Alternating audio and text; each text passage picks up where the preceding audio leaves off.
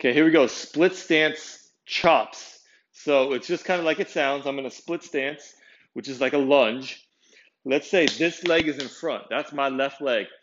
I'm going to go over my left shoulder with my chopping motion. Okay, if it was 10 reps, do all 10, then I would switch right leg in front over the right shoulder. Whatever leg is in front, rotate over that shoulder. Okay, so I'll show you one. Again, any kind of weight you can use. I'm going to go left foot in front, split squat. So being a lunge, I'm kind of low, but not super low because I want to still be able to be explosive with it. So from this position, hip over the shoulder, hip over the shoulder. Boom, rotate. Drop, come out of it. Drop, come out of it. Okay? And again, complete your reps that way, then switch legs, complete your reps the other side as well. That's one set. All right, good work.